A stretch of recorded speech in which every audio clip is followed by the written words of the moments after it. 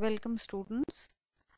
I am Dr. Smita Sharma and I was teaching in the previous lecture about operational amplifier. Previous lecture, the topics covered were basically IC op-amp was discussed, its schematic symbol, equivalent circuit was shown, and various types of IC op-amps available in the market that are commonly used were discussed. Among them were IC 741, they were briefly described, LM324, etc.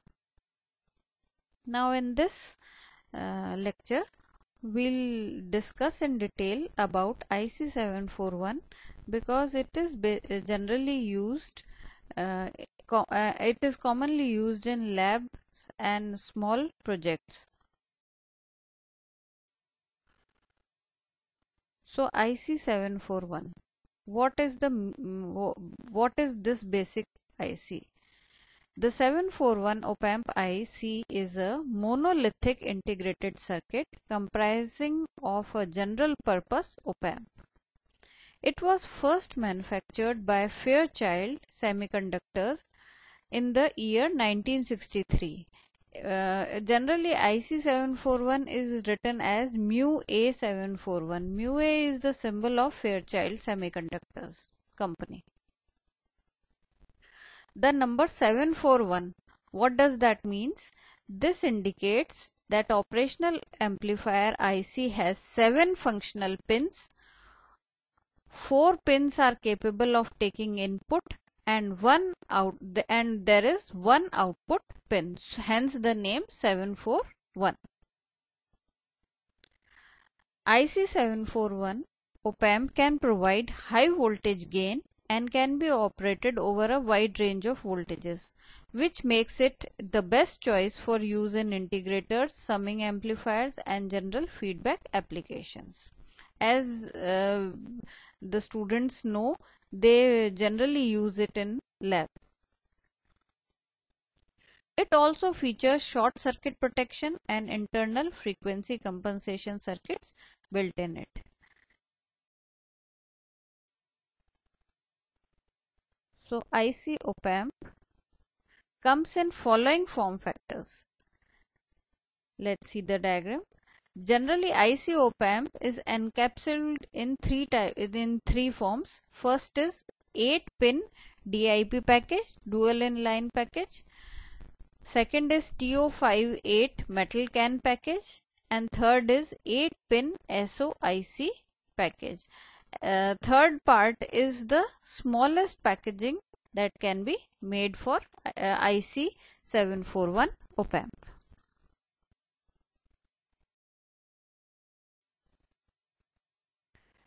So first of all, we'll see the pinout of IC 741 op-amp.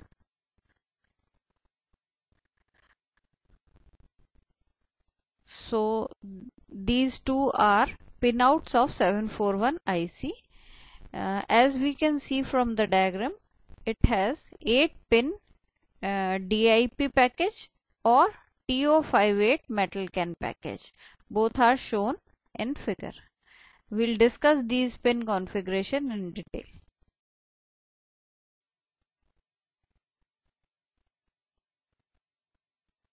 So functions of different pins of 741 IC. Again we have a 741 IC pin out diagram. Now for pin 4 and pin 7. So where is pin 4? Pin 4 and pin 7. As you can see, here it is written V plus power and here it is written V minus power. So pin 7 and is the positive voltage supply terminal and pin 4 is the negative voltage supply terminal. The 741 IC draws in power for its operation from these pins. The voltage between the two pins can be anywhere between 5 volts and 18 volts. So these two pins are basically are used for in adding power supply to the IC op amp.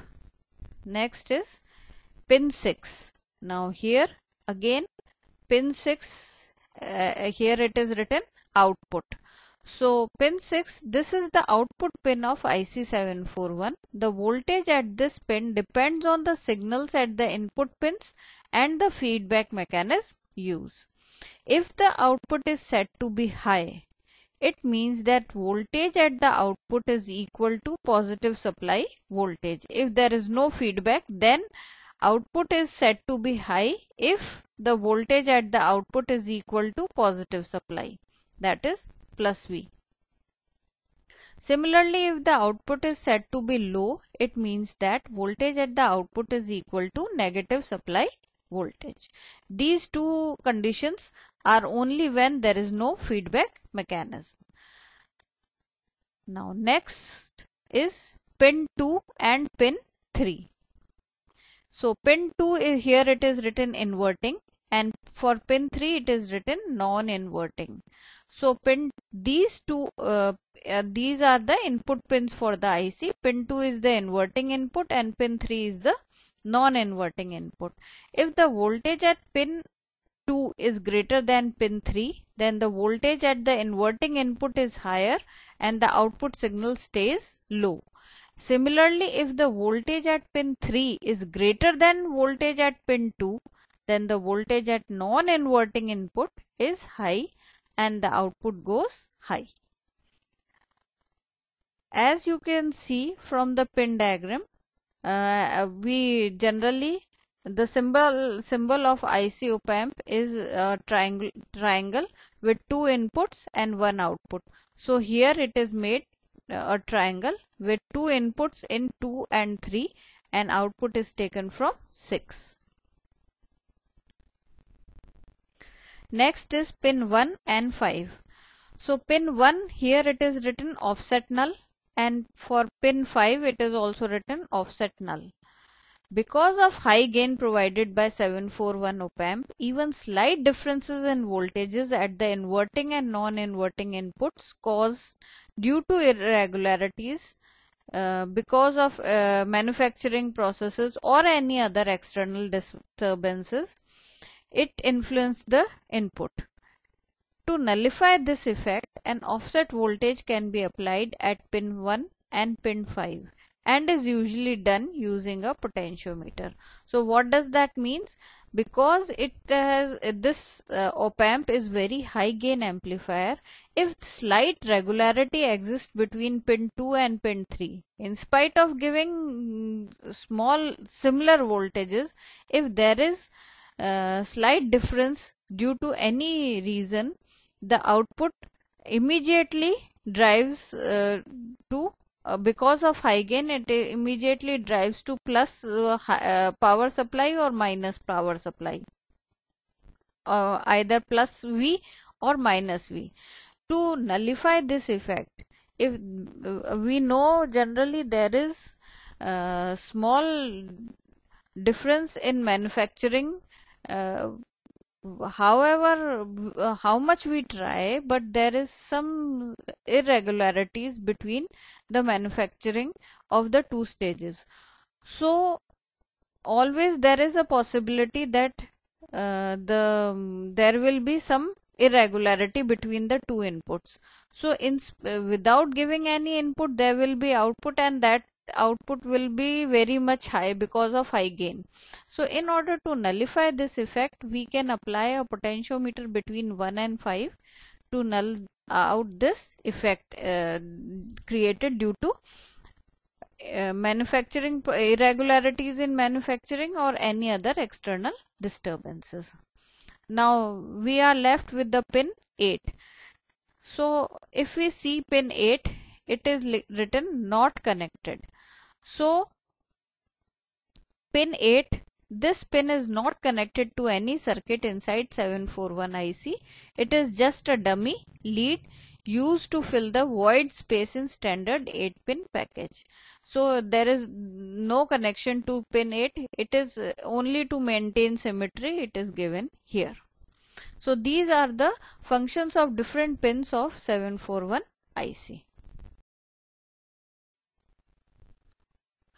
Now let us see the internal schematic of IC 741. What is inside IC 741?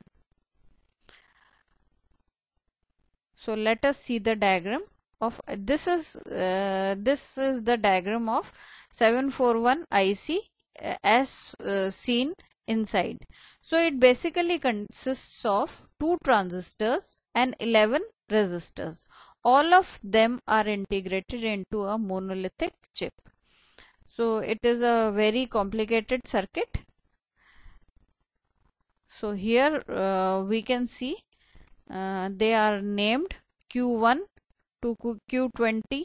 These are all transistors, and various resistors are there. 11 resistors are there of various values. Clearly 2 and 3 are mentioned. 3 is here and 2 here is here. If we see that it starts with a differential amplifier, then it connects into another differential amplifier and so on. So this is basically designed on a single chip.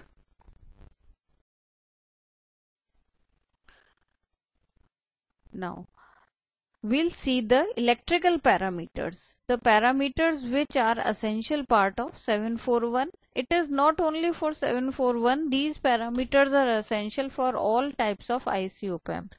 We'll discuss one by one.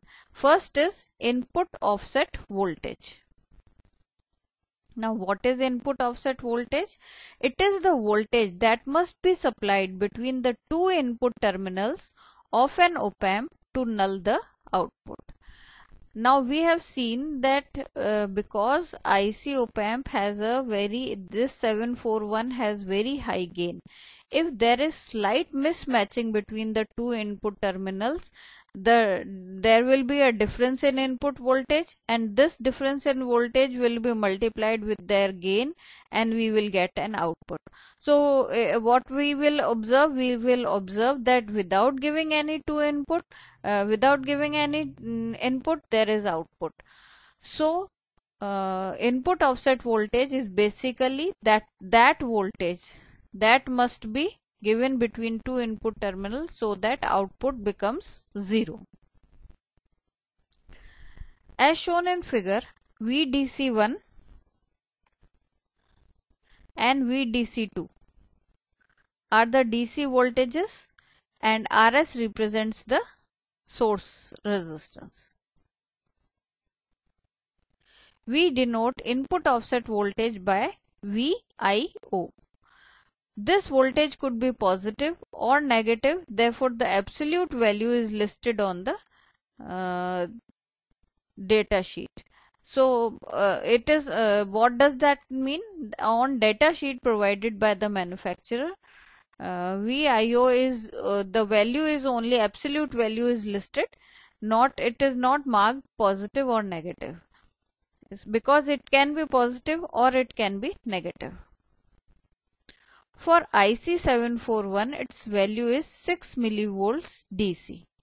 The smaller the value of VIO, the better the input terminals are matched. So by seeing the data sheet, we can decide that which type of op-amp. For 741 it is 6 millivolts. For other op-amps it can be other value.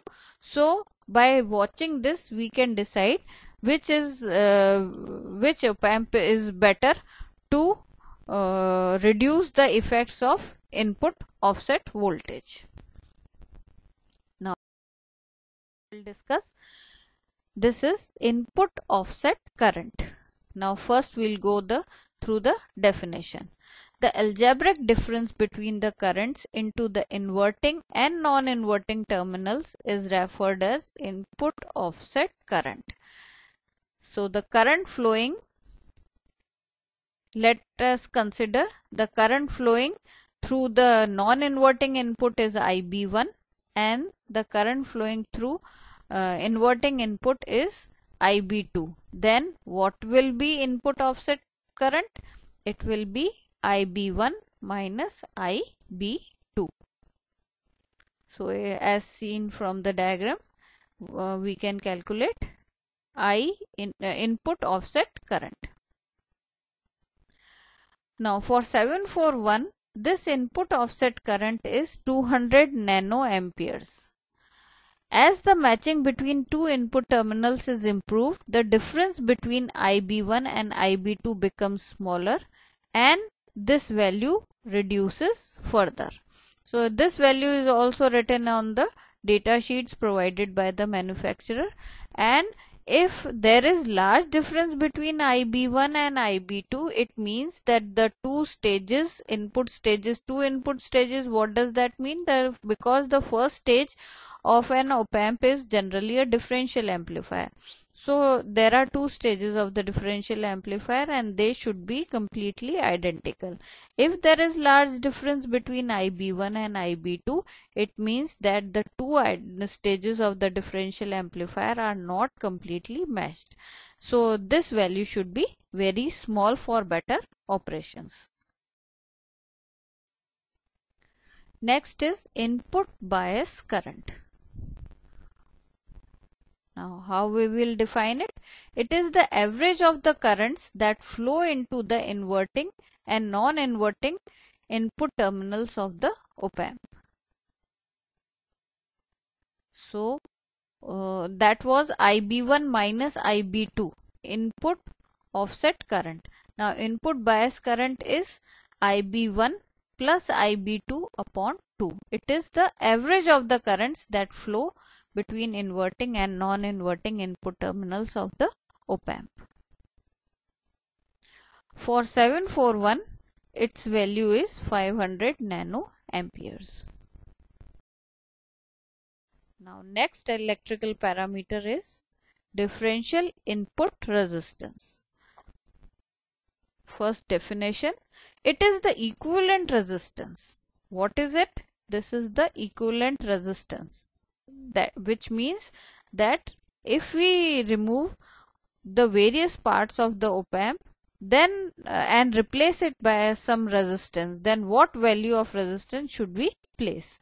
It is the equivalent resistance that can be measured at either the inverting or non-inverting input terminal with other terminals connected to ground.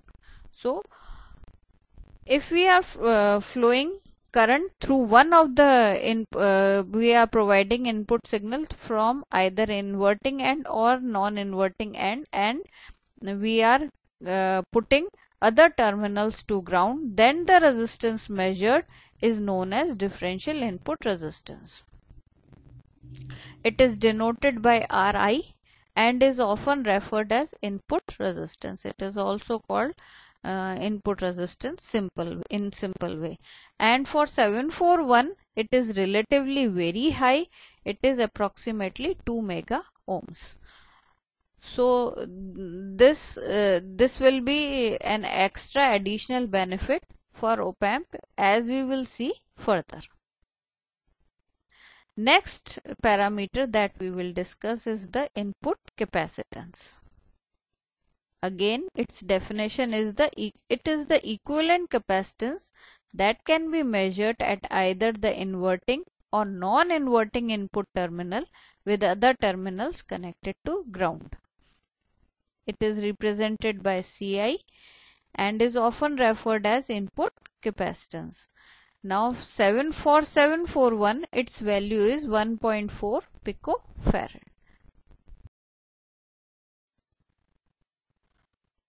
So the next important parameter is offset voltage adjustment range. One of the features of 741 family op-amp is an offset null capability. We have seen in the pin out configuration that what we had seen that pin 1 and pin 5 are used for offset null purposes. So in the diagram you can see one pin and 5, between pin 5 and pin 1 a potentiometer is connected with and its movable end is connected to with the negative supply. As shown in figure, a 10K ohm potentiometer can be connected between offset null pins pin 1 and 5, and the wiper of the potentiometer can be connected to the negative supply minus VEE. By varying the potential, the output offset voltage can be reduced to 0 volt. So see, when we without applying any input, if there is some output, that output is not required, because that output is only due to irregularities or mismatching between pin 2 and pin 3, or we can say the two stages of a differential amplifier. So for a zero input there should be zero output. This can be made by using this potentiometer. We nullify the effect by moving the wiper of that potentiometer till for zero input there is zero output. Thus the offset voltage adjustment range is the range through which the input offset voltage can be adjusted by varying the 10K ohm potentiometer. For 741, the offset voltage adjustment range is plus minus 15 millivolts. So generally this can be adjusted. Now the next is input voltage range.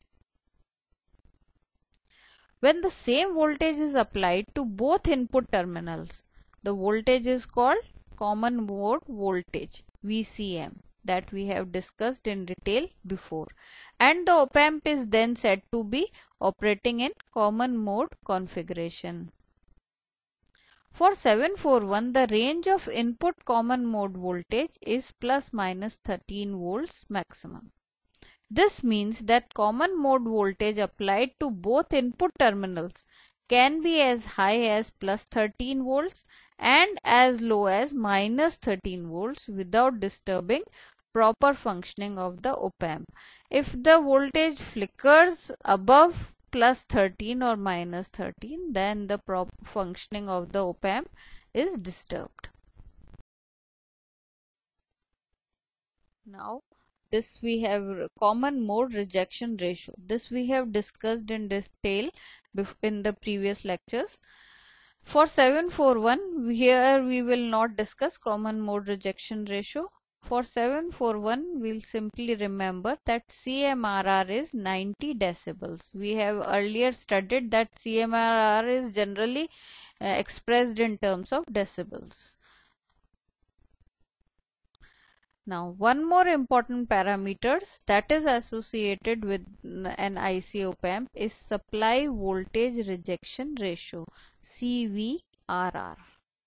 The change in an op-amp's input offset voltage caused by variation in supply voltages is called supply voltage rejection ratio, CVRR. For 741, CVRR is 150 microvolts per volt.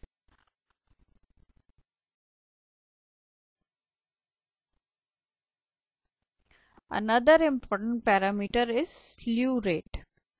Now what is slew rate? Slew rate is generally abbreviated as SR. It is defined as the maximum rate of change of output voltage per unit of time and is expressed in volts per microsecond. The slew rate, when we will discuss op-amp frequency response of an op-amp, then this factor will be very important. It indicates, what does that slew rate, why this parameter is important? It indicates how rapidly the output of an op-amp can change in response to changes in the input frequency with input amplitude constant.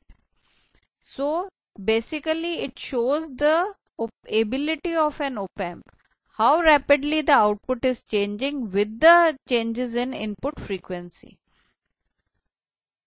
It changes with change in voltage gain and is normally specified as unity unity gain. This we will discuss in detail after in other lectures.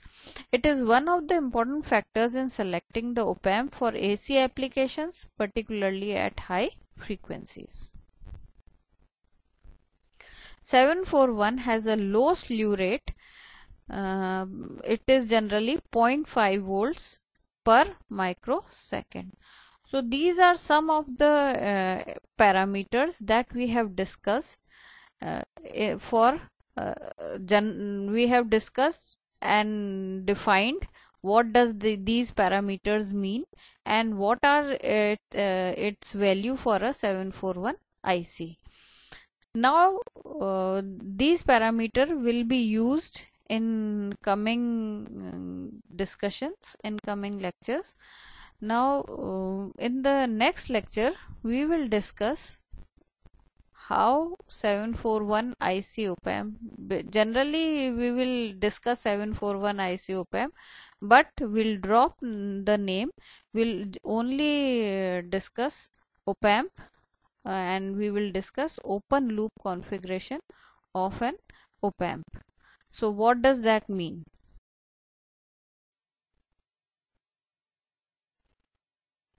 Before discussing open loop configuration, one more parameter is we will discuss, that is gain bandwidth product.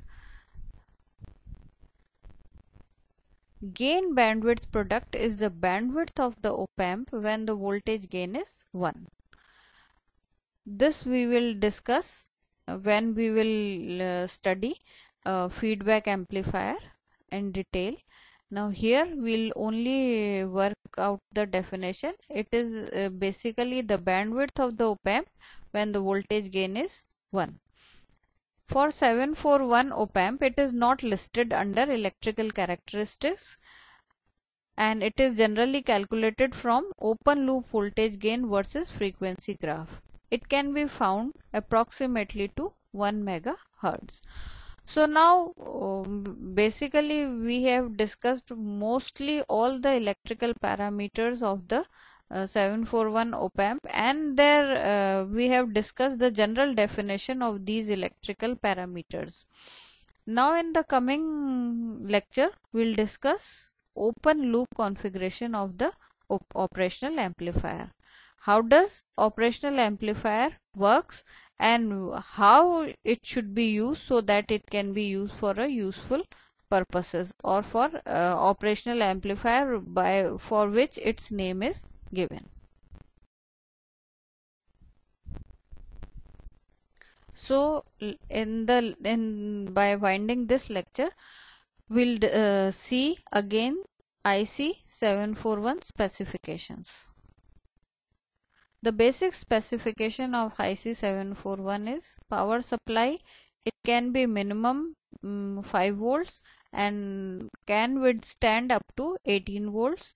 Its input impedance is high, approximately 2 mega ohms.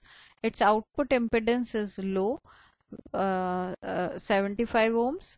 Its voltage gain is 200,000 for low frequencies, 2 into 10 raised to power 5. Its maximum output current is 20 milliamperes. The output load that is recommended is generally 2 kilo ohms. Input offset ranges between 2 millivolts to 6 millivolts, and slew rate, as we have discussed before, is 0.5 volts per microsecond. Because from seeing through the specification, the high input impedance and very small output impedance makes IC 741 a near ideal voltage amplifier that we will see in coming lectures. Thank you.